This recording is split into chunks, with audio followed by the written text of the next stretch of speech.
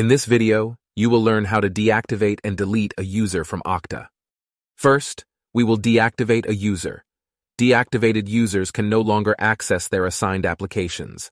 In the admin dashboard, click on Directory and People. Select the user you want to deactivate.